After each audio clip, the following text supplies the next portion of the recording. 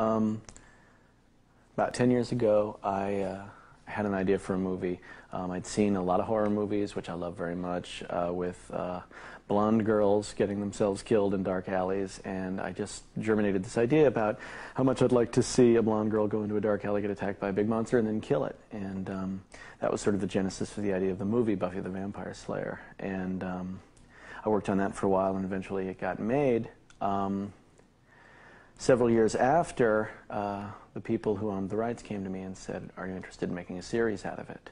And although it had been a fun idea for a movie, I wasn't really sure if there was a whole series there just about this girl going and killing vampires. So I started to think about it, and I came up with the notion of playing all sorts of horror movies in high school and making them really metaphors for just how frightening and horrible high school is.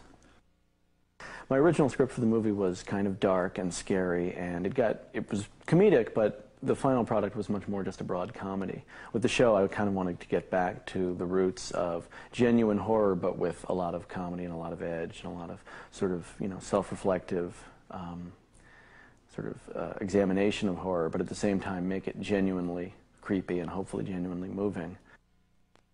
Sunnydale is every town in America, basically, and really every town in the world.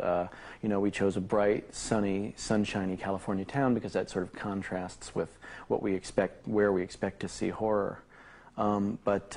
Basically, it's supposed to be any high school, your high school, my high school, anywhere where boys and girls are going through their adolescence and torturing each other because of it. Ostensibly, in the narrative, we put the town on a hellmouth. Which means that it's a sort of center of mystical energy, and every sort of monster and creature and spell and bad thing that can happen from the underworld is sort of drawn there, and that's our excuse for, all these monsters that keep cropping up. But really, anybody who's ever been to high school knows that they're just there. Well, we had certain rules about making vampires that we imposed on ourselves. I wanted them to look monstrous. So that when Buffy killed them, we didn't feel this was a girl just killing people. I felt uncomfortable with that. I wanted to say, these are demons. At the same time, you want them to look normal, so you can wonder, is that guy a vampire? So we could hide the truth about Angel. So we, had the idea, and this has been done before, we're not the first to use it, that when they feed or when they get very emotional, their demon faces sort of come out. And as far as the characters of vampires are concerned, it's really dictated by whatever we need. Sometimes we have the froofy European Anne Rice type vampires, and sometimes we have the dusty Western near dark type vampires, and sometimes we just have a bunch of stuntmen.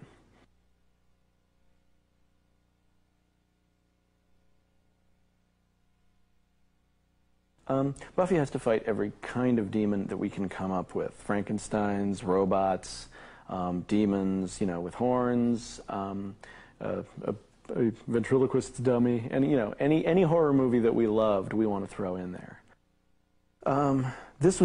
Buffy was an incredibly difficult part to cast because you really need a character actress in the body of a leading lady, and that's harder to find than you might expect. Sarah came in.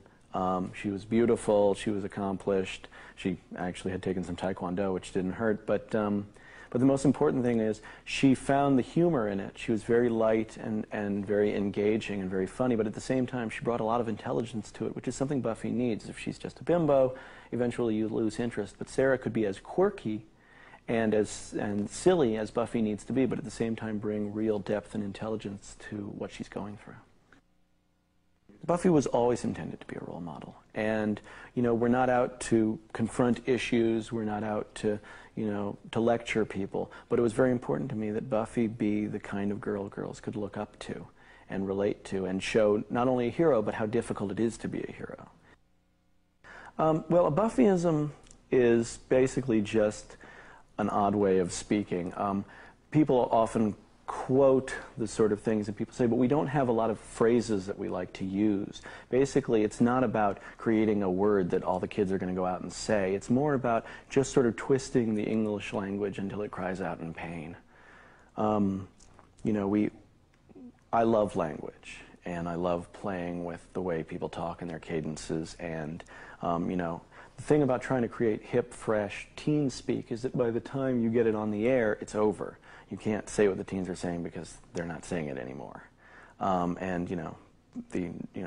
40,000 sitcoms of guys going, well, that's whack. And, you know, for 3 years after people had stopped saying it, were just embarrassing. So I knew when I wrote the movie, I tried to listen to teenagers to see what they talk like, and they all talked like Heathers. So that was useless to me, so I said, oh, I'll just create a way of speaking, and if it catches on, then it will be what teens are saying. Well, Angel started out as a potential love interest, but quite frankly, we had no idea. Would he work? Would he be any good? You know, David was an unknown, and we didn't know if people would respond to the relationship. Of course, they did, and Buffy and Angel are a great romance.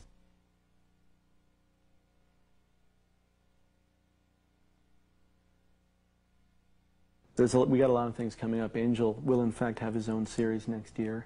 He won't be in Sunnydale anymore. He won't be that far away because I hope to do some crossing over between the characters. Buffy and friends, they've been in high school for 3 years. They're about to graduate.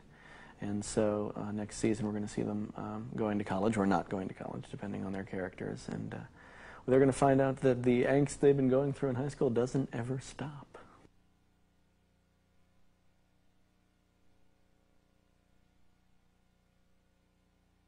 Well, yes. I was a pathetic loser in high school, and this school Sunnydale is based largely on my high school experience and the experiences of other writers who work on the show. I attended a school, you know, in New York for several years, Riverdale, where I underwent many humiliations and much anxiety, and that finds its way in the series. I actually finished high school in England at an all-male boarding school.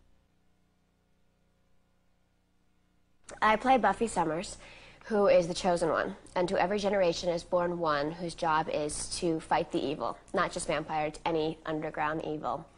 And a slayer is the person that is born to fight this. You are chosen. There can only be one slayer at a time. Every time a slayer dies, a new one is called. Usually you discover it when they come and find you. In Buffy's case, she was in her high school in Los Angeles, a sort of vapid and vacuous valley girl, and one day her watcher showed up and said, "You are the chosen one." And from then on, it's been her job. Sunnydale is a town in Southern California, sort of unspecified as to exactly where it is. We assume it's south of Los Angeles. And Sunnydale happens to be built on a hellmouth, which is a portal of evil. So evil demons, they all seem to gravitate towards Sunnydale because of this hellmouth. Giles is Buffy's watcher. Buffy had a watcher before Giles, who we don't talk about much, who, if you've seen the movie, you know he was killed. But it's not something we address much. Giles and Buffy have a sort of antagonistic relationship. He's very stuffy British, and she's still part Valley Girl, so a lot of it is conflict, but he loves her like a father loves a child. So there are emotions that are crossed there. Well, I think like every teenager, Buffy's torn. There's a point in your life when you're not a child anymore, but you're not an adult. And there are decisions to be made that people don't want to help you with, and it's a very, very difficult time. And there's Buffy just trying to deal with the problems of adolescence, of dating, of parenting, of, you know, learning when to cross the line, when not to. At the same time, she has this adult job and adult responsibility, and the two worlds collide. Well, as I've gotten older, so has Buffy. Obviously, aside from the physical and the hairdos changing and the hair colors, Buffy's matured through her experiences. She's seen a lot now. She's had her first love. She's had her first sexual experience. And she's gone through a lot of things with her friends, and like anybody, that changes you. Joss has his own sort of language. It's a little difficult for us mere mortals to understand. I grew up in New York. We didn't have Valley Girls, and a lot of times I should say constantly, I'm asking him, what does this mean? I'm not quite sure. There's a very funny story around here, and that revolves around the audition, where the first line is, "What's the sitch?" And there I go walking in, and my first, "What does this mean?" No idea it meant situation. Talk about blowing a job instantly.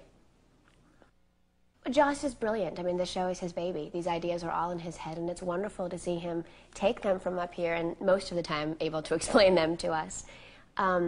The show is done with love, and that's the amazing thing, and it's not just Joss, it's everybody. It's every grip and electrician, and everybody loves the show. It's a very brutal show to make. The hours are horrible. The conditions are never wonderful. We work a lot of nights, a lot of smoke, a lot of fire. The show couldn't be done if everybody didn't love doing it and was proud of the work that they did. Well, I think the beauty of the show is that it appeals to everybody. It's a show that adults can watch with their children. You know, young children just enjoy the monsters and the pretty people and the funny jokes. older teenagers can relate to it, especially females. It's the first time in a long time, now the trend is moving towards it. We're gravitating towards these strong female individuals that people can look up to. Buffy is not the smartest in her school. She's not the prettiest. She's not the most popular. She's okay with who she is. And it's very important as a teenager that you have someone that you can look up to that's an individual. Because as we all know, high school is not your sheep. You follow the trends, and it's wonderful to learn that individuality is important.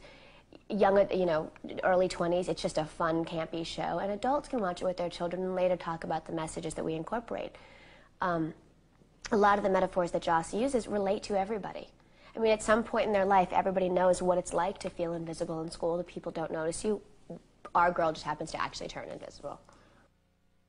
Every day is a challenge on this show. Between sitting in makeup for all this time to get these bruises, to going from a happy scene to a crying scene, to it's 2 o'clock in the morning and we're still doing action work, it is a very difficult show to do. Yeah, so my relationship with Buffy is the fact that, his name is Angel. He's a 242-year-old vampire with a conscience who has feelings for Buffy, who is a vampire slayer. And in the beginning of the whole episodes, the beginning of the season, she didn't know he was a vampire, and now found out. And so now that I am a vampire, there's that tension, that romantic heat that's between the two of us. Should she kill? Should she not kill? And she can't kill because I have feelings for her, and she knows I'm good, but I probably will turn bad. Yeah, they were basically pretty much in the 11th hour with the character, and they had looked for, all over the place for this guy, and at the time I was, didn't have a manager, and I was walking my dog, and my manager saw me walking my dog, and he said, "Oh, this guy would be great for the part, I know the casting director." So he stopped me and said, "I'd like to take you in and for this part. Are you an actor?" "Yeah." And I said, "Yeah." And before I knew it, I was in reading for Buffy. Got the part, wasn't even signed with my manager, and it's just snowballed from there. It's just the character has literally taken off from a 7 out of 12 in the first episode to being a series regular the second season and becoming part of the team. So it's been quite a ride. He's moving away from Sunnydale, and Joss has created his second series called Angel, which will take place in Los Angeles, and it'll be more of an adult-oriented show where I will fight the demons of, the demons of people's pasts, what they hold on to, and what Angel lives for, and what he goes through with his nightmares. He'll try to make amends with through other people by killing their own demons, and somewhat trying to regain his own soul in the process. So it should make for very interesting episodes. Yeah, I think he's really in tune with his actors and his writers and his people that he works with, and he's on the set, which makes it very comfortable. Not only a creator of a show, but somebody who comes down to the set while they're shooting and gives his own personal notes, which doesn't really happen today in Hollywood on television shows. Sarah's she is one of the things I will miss most about leaving the show is working with Sarah. We've created a special bond between the two of us that is very unique and different, and she has the ability to transform herself very quickly, very professionally, and very openly, which makes it easier for another actor to kind of ride along with her. She comforts you and gives you a sense of who you are as a person and not as an actor, which is, I feel, the best thing to have. She's a wonderful presence, and she's very strong in what she does. She exudes a lot of confidence, and it shows, and I'll miss that a lot. Yeah, the makeup process takes about an hour and 20 minutes. It's a piece that fits from here to here, and Todd McIntosh is wonderful. He just blends it all in, so the final result's very sharp and clean, makes for a very scary vampire. It can be tedious, and taking it off is the worst part, because you have to sit there and you want to just rip the damn thing off, but you can't, because you'll take a piece of your skin with you, so it has to be removed very delicately to take it off. But the end result is great. It's worth it. Definitely is worth it. It's a wide range, and that's one of the most surprising things about it, is the fact that they see Buffy the Vampire Slayer, think teenage, but you know what? Watch it and you'll be surprised, because the writing dictates the show and leads you on a ride that you'll have a lot of fun with.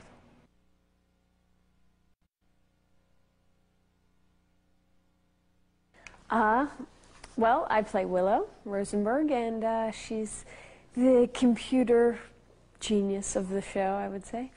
And she's Buffy's best friend. And yeah, that's Willow. The one element? Oh, wow. There's so many great elements of the show, but I really think that it's the writing. You know, we have such incredible scripts, and we're just so fortunate to be able to, you know, get to act that stuff.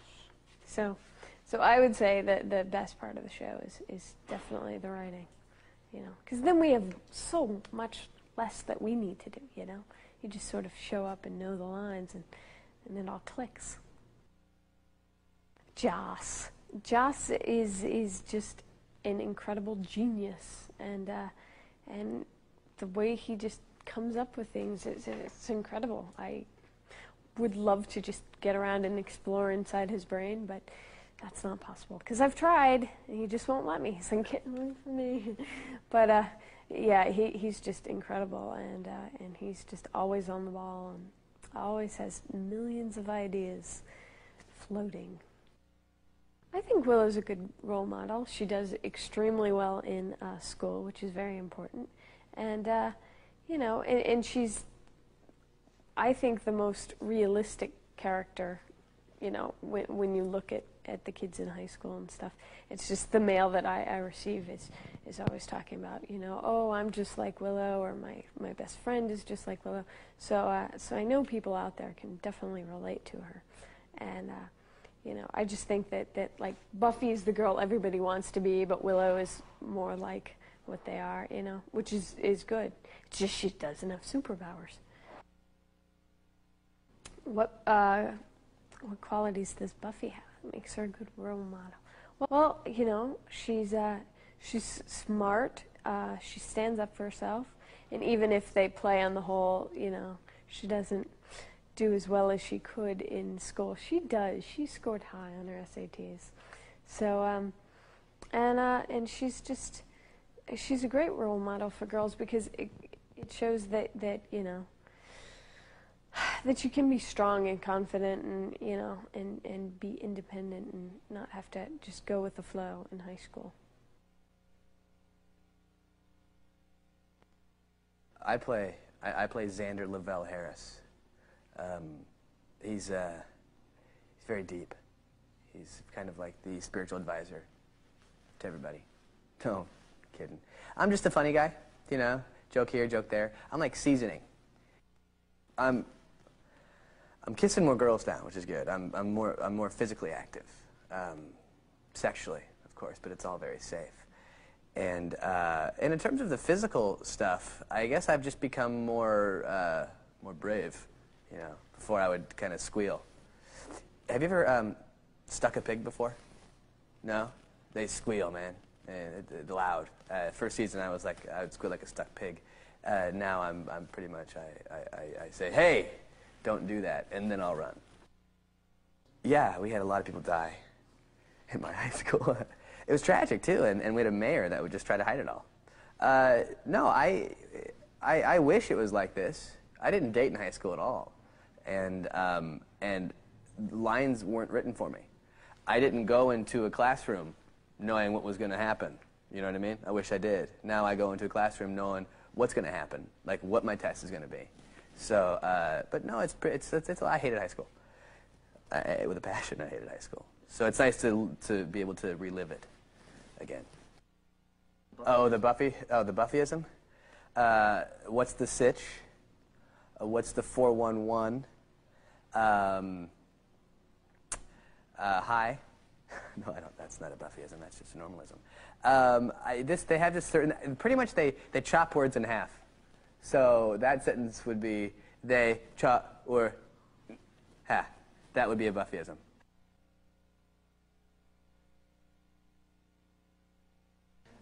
Yes, I'm Buffy's watcher. The basic premise is that we have an American high school girl who is told in her teens that she is the only woman, the only girl in all the world of her generation who has been chosen to hunt and kill vampires. She's already had a bad experience with that. She's burnt a school gym down, and she's moved away from where she was in order to start life afresh and forget the fact that she's the chosen one, the Slayer. And she pitches up at Sunnydale High School, where I'm waiting for her. I am her watcher, who is basically her mentor, the person who's been chosen to watch over her, to take care of her, to train her, to discipline her, to teach her. And she's not terribly happy with that. She really just wants to go out with boys, paint her fingernails, and go to the mall. It's, yeah, I mean, the reason he's British is because it provides a nice foil for Buffy's very American attitudes, and she's very teenage. So there's a total culture clash. I mean, she's talking in a language that my character doesn't understand. Even though we speak the same language, we don't speak the same language. Well, normally Brits out here get cast as either the bad guys or the complete fools. Giles is not a fool. He's deeply learned. One of the choices I made at the beginning was that I've prepared for this for some time, and that there's a lot of theory gone into it, but that I've had absolutely no practical experience. So that when we actually first get into the fray, it's a bit of a shock, and there's a fair amount of ground to be had from that. It's the first time that anyone has proven that you can have real humour, wit, dry humour, and then at the same time have tragedy, real tragedy, and thrills and horror. Normally, if comedy and horror go together, it's a spoof. That's the only way people really have ever dealt with it before. And Joss set out from the beginning to say you can have all the emotions, you can, and they are heightened by the existence of the other emotions. She doesn't stop. I mean, thankfully she's young. So, yeah, she doesn't stop. She's in it 8 days out of 8 days. Very rarely is she not on set. She does a lot of the physical stuff. She does have a stunt double, but thank God, to be honest, because I mean she'd be beaten to a pulp by now. She's very nasty in the beginning, but as time goes on, she becomes more dimensional. There's some interaction going on with the other characters that creates... there's always conflict between Cordelia and Buffy, which is always fun to watch.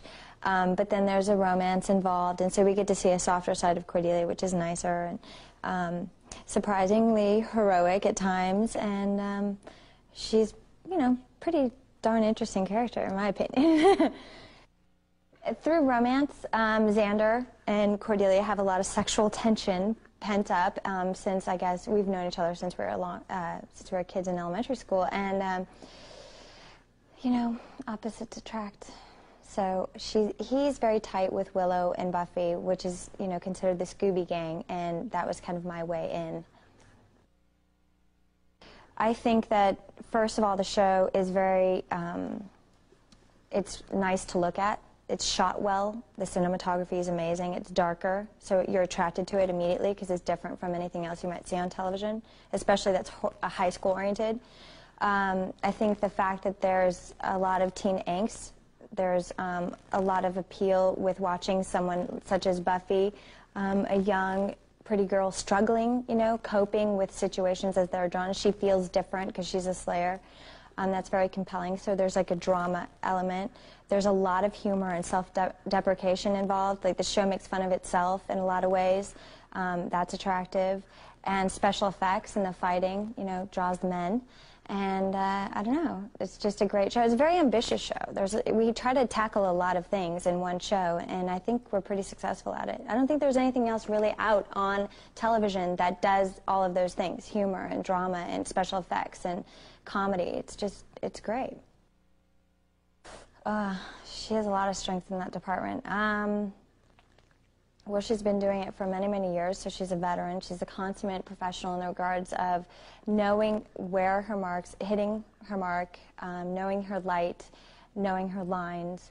And she's skilled in the regard that if she needs to cry, like, she can do that. She's just, she works a lot, and that's why. She's a talented, talented actress. That's the one thing that we've been really conscious of, is maintaining the core of the character, which is an intelligent, inquisitive, and he keeps to himself. He doesn't say anything unless he's got something very specific to say, and whenever he talks, it's usually some grand observation involving everyone's perception of a certain situation instead of just his own. I like that a lot. People make the metaphorical comparison all the time. I didn't really have a horrific high school career, so I can't equate that to battling demons and monsters on the Hellmouth. But, you know, some people apparently didn't get along with their teachers and other kids. I don't know. So the first time I met him at this audition, I was really excited by how much he cared about even the most periphery characters. He wanted everything to be very specific. He had a real vision for everything that was going on. I like that a lot. And that was one of the deciding factors for me wanting to be a regular on the show when they asked me, was I knew that the person whose vision this was going to stay on. He wasn't going to, like, bake it and then leave it for other people to distribute. He's on the set all the time. He's very specific and nurturing to it so that we all feel like an important part.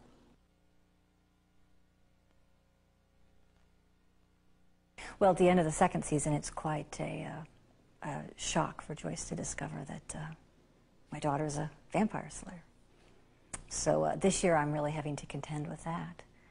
You know, what it's like to have a daughter who has superpowers and, you know, worrying about her getting hurt and taking on the world. And at the same time, that point between a parent and a teenager, how much of her life can I share? You know, how much do I need to stay out of the way? And that's one thing that's really special about the show, too, is a lot of times the main writer-producer will start to kind of back off and turn the reins over to somebody else and move on to another project. And Joss is incredibly hands-on. I mean, he comes down and watches almost every rehearsal and is just really there to keep the thread and the through line and the continuity of the whole thing going.